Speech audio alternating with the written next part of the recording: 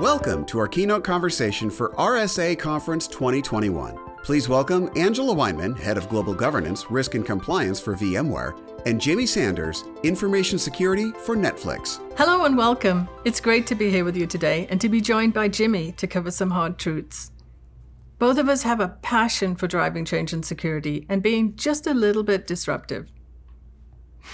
Just a little bit disruptive. That's a little understatement, Angela. It is an honor to be here alongside you. I remember the often used quote, "May you live in interesting times." I'm sure our colleagues watching this can agree that we've all experienced dynamic revelations. Angela and I don't presume to have the answers, but we have some ideas. Thus, the hard truth should not be a surprise. We're here together in support of the ideal of empowering one another, and maybe some of you. Our shared goals are not to patronize you, but to hopefully motivate you to embrace emerging ideas to make things better in cybersecurity. Angela and I feel as though we're partnering together on this ambitious journey. Agreed. And with that in mind, together, we're going to cover 3 hard truths about security with suggestions on how to address these more effectively in light of the past year's shared experience. There's a lot to cover, but our overall goal is to increase security resilience going forward. Let's jump right in. Jimmy, can you please take us to the first hard truth? Yes. Hard truth number 1 is that the security risk picture is out of focus. This is directly linked to greater resilience since if we can't accurately determine risks, it becomes difficult to rapidly recover from impacts. We have to acknowledge this, considering the last year that we've all experienced. Angela, what are your thoughts? Well, if we don't get this one right, we're initiating projects, we're investing resources, using the wrong priorities. It's essential that risk drives what we do because security is, after all, one big risk management program. So what's the hard truth here? We're not managing our risks well enough. This reflects directly at the business level, of course. In a study we just did with MIT recently, less than half of top executives said they were happy with how their resiliency risk plans were executed last year. Less than half? That's not even a passing grade. Exactly. So what's the observation here? It's that our desire as security professionals to be accurate can cause us to be too conservative when predicting risk impacts and necessary treatment. Maybe we should be zooming out, trying a wide-angle lens instead, thinking in terms of a spectrum of impact rather than a narrowly defined scenario. As an example, with the pandemic, it wasn't enough to plan for critical staff working from an alternate location or from home for a period of time. I could not agree more, and that's the crazy thing. Many of us focus our plans for who is critical, and as it turned out last year, that meant everybody in your organization. Looking back, virtually no one anticipated things correctly. Turns out the business need was for almost everyone to be remote for a year or two, not a few folks for a month or two. If we'd looked back 100 years to the 1918 flu and used a spectrum of impact to help consider more of the edge cases, it might have helped. It turns out those who could pivot fastest last year were the ones who had the broadest plans or who could mitigate by being the furthest along their digital transformation journey. So, Angela, if there is a struggle currently, today, with the credibility that we have in the way our companies view our current risk strategy, how can we handle presenting broader and bolder risk views? Well, the best way is not to struggle to make decisions alone, but lay it all out, present the spectrum views to your CISO, risk committee, executives, your audit committee of the board, wherever you normally do your readouts. Let the business drive agreement on where on the spectrum predicted impact should go, just as similar dialogues drive risk posture decisions today. So Jimmy, apart from the pandemic, wow, did I just say that sentence? It's kind of an odd one, but what else did we see over the past year that shows us that the risk picture is out of focus? Focus is a matter of deciding what things you're not going to do. And what we've seen is we've been protecting our security environment like pieces on a checkers board, where every piece is valued the same. We must broaden our views and prioritize environments so we ensure that not all environments are protected and viewed the same. In chess speak, we must see the entire board. We must ensure we build resilience into our environments where the taking of a symbolic pawn, or even a rook, doesn't mean it's game over or a total disaster for our entire environment. So let's zoom out, as Angela was saying, and see the entire board. Thanks, Jimmy. Great analogy. There's so much more we could cover on the risk front, but let's leave this one here. with the suggestion to shift our risk perspective and zoom out. That leads to our second takeaway. We have to throw out some of our old ways of doing things because, second hard truth, legacy security practices are slowing us down. This is a big one. We might ruffle some feathers here, Jimmy, so where should we start? And so ruffling feathers is something that I'm very comfortable with because I spend my time railing against legacy security practices and the lack of diverse voices within our security community.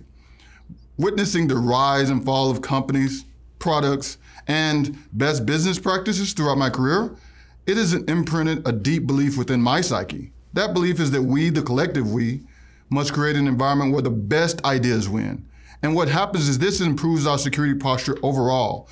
These diverse thoughts stem from allowing competing ideas and viewpoints to be voiced without the fear of ridicule and condemnation. My current company, they do a great job, an amazing job at diversity and inclusion. We work toward the goals of freedom and responsibility. That is a great starting point. But diversity and inclusion is not about any one person or company. What I am championing are the many intelligent minority voices that do not get heard within the security community. People get the diversity aspect. Diversity is about getting various cultural groups and individuals a seat at the table. Inclusion is about being intentional and allowing every voice at the table to be heard. I love that, Jimmy. Inclusion is about being intentional. Such a great perspective. Thank you. Allowing all voices, in fact, requiring all voices to be heard is tremendously empowering. It's also a great tie back to our first hard truth about the risk picture. We can get better risk management inputs if we have more points of view. My truth is that I realized my company and peers could not be great at security by sticking to outdated security practices. Thus, what I started to do was continually reach out to various peers and ask them questions and to stand on the shoulders of thought leaders in our industry. This pushed our team to start doing a proof of concept of a tool or a technique on a monthly basis. What transpired from that is our team developed a resilient and nimble mindset that does not get worried when change happens. Change is just a matter of course. Angela, similar to me, I know that this is an important topic for you. What are the other ideas on this hard truth about legacy security practices do you have?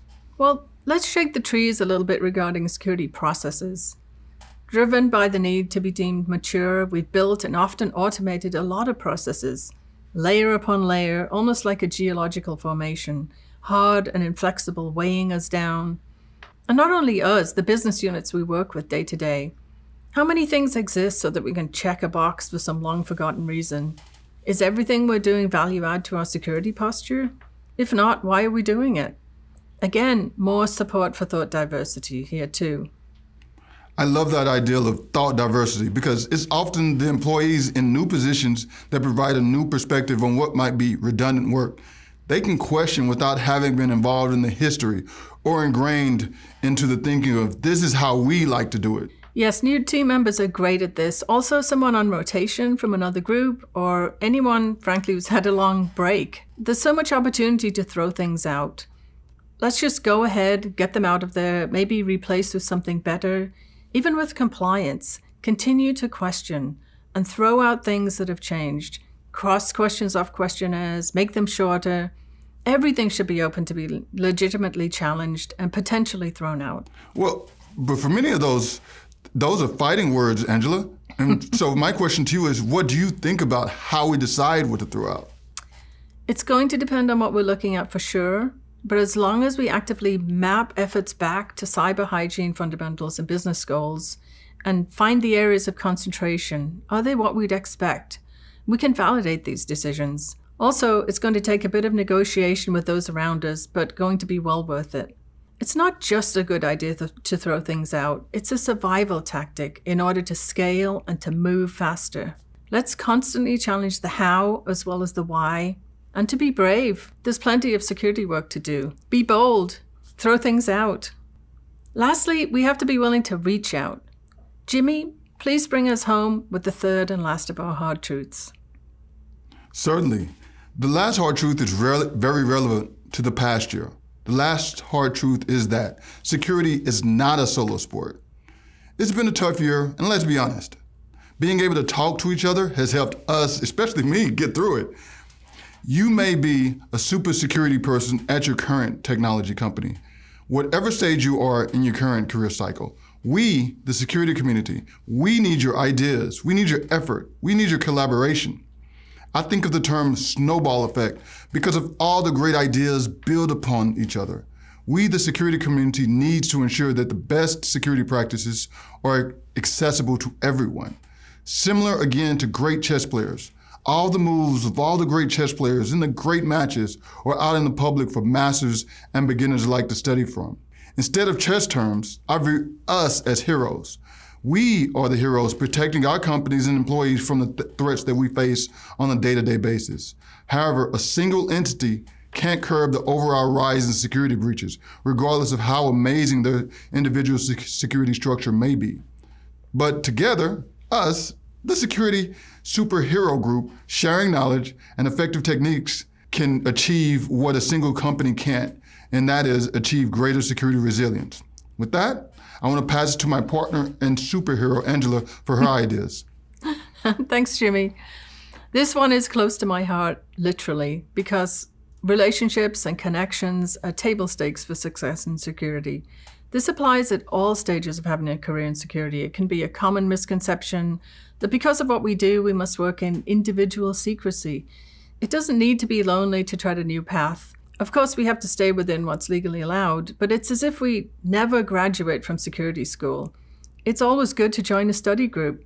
Personally, I wouldn't have been anywhere near as successful without the help of others. I still vividly remember the first help I got from reaching out to a vendor very early in my career. It was an eye-opener. Angela, I wholeheartedly agree. My journey started as I was the only security person at my company, where I would threaten my company that if we didn't buy this tool or buy this silver bullet item, we wouldn't pass an audit. But what ended up happening was my rapid learning curve occurred once I started joining organizations and I worked on my professional network. And what I see currently is that the most rapid growth in many security practices happens when they start sharing what went right, but also what went wrong. I lead the Emerging Technology Group for RSAC International, and our charter is to explore, document, and distribute information to the security community. We want to do that so that we can illuminate leading edge and effective security practices and controls. I welcome you to join this expedition that we're going on, or find other like-minded groups that are readily available to join. There are so many options, sometimes too many options. Back to our earlier takeaway, maybe keep some, throw others out, make our own new groups. Security is such a great community and supports reaching out.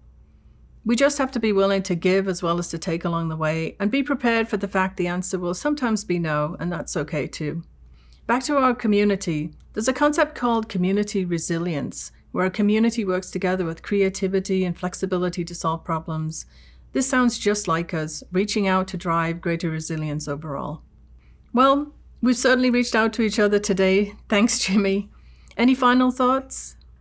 I've had such an amazing experience that I know that Angela and I will be continuing this conversation offline.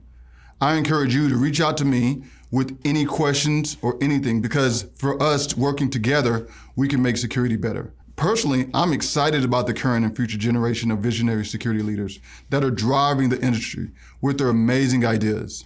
The technology community has shown amazing resilience in these trying times. We hope that all of you are as optimistic as Angela and I, because together, we've looked at these hard truths and taken actions to make things better. We understand that shared accountability, increased diversity, as well as embracing innovative, scientifically effective techniques will allow us together to impact amazing progress and change within our industry. However, the ultimate lesson that I want you to take home with this is that we need each other now more than ever in these exciting times. To wrap things up, there are 3 takeaways from today. How do we become more resilient? We've got to zoom out, throw out, and reach out. To zoom out, try a wide-angle lens for viewing risks and the spectrum of impact. Throw out those old ways of doing things and reach out. We're more resilient and better at security when we leverage our relationships and collective knowledge. Jimmy, it was a real pleasure working through these truths with you. Thanks everyone for joining us and to moving forward and being more resilient together. Please stay safe and enjoy the rest of the conference. Hi, Mom.